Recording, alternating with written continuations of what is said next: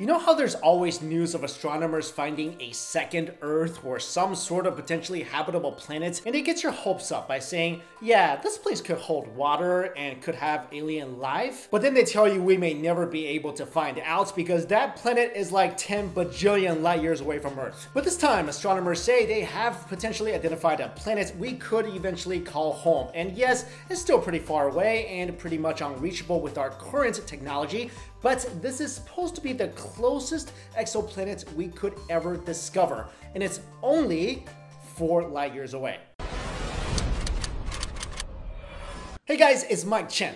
And what our astronomers are calling our best bet of finding water or alien life outside of our solar system, and of course dubbed again as a second Earth, astronomers have found a planet orbiting the Proxima Centauri, which is the closest star to the sun. The planet is called Proxima b. It is about 1.3 times the size of Earth, and it orbits its sun every 11.2 days, which means its years are only about 11 days long. So you could literally move there and live to be thousands of years old. Proxima b is a lot closer to its sun than the Earth is to our sun, almost 15 times closer. But since its sun is much smaller and cooler than ours, Proxima b only receives about 2/3 the amount of light and heat than Earth, which means it sits in the Goldilocks zone, which, if you don't get the reference, means the planet is not too hot or too cold for water to remain liquid. And although the planet is only 4 light years away, it's still incredibly far and would take us 30,000 years to reach it with current technology. But researchers believe that future generations of spaceships could travel to the planet in the next few decades. Dr. Mikexingchen from the University of Hertfordshire, who was part of the discovery team, said, according to the findings, the planet has a rocky surface and is only a fraction more massive than the Earth.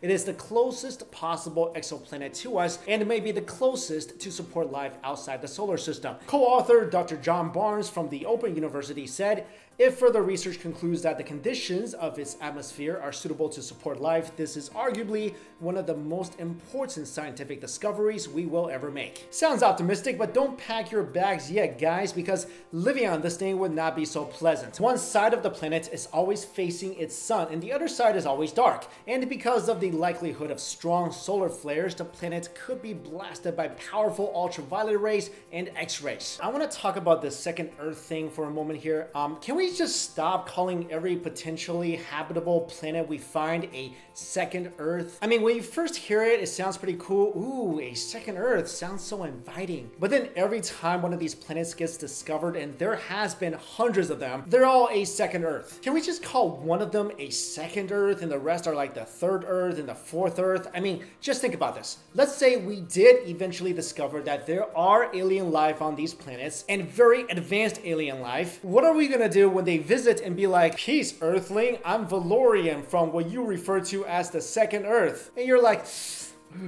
sorry, mate. Which second Earth are you referring to? The third one? The 300th? I'm sure we all want to avoid that awkward intergalactic conversation. But let me ask you guys, let's say this potentially closest second Earth is travelable, and we don't know the actual conditions of the planet, but we can get a bunch of people there. Key is, you could never come back. Would you be one of the first travelers to go exploring this new planet? All right, let me know your thoughts in the comments. Thank you all so much for watching. See ya.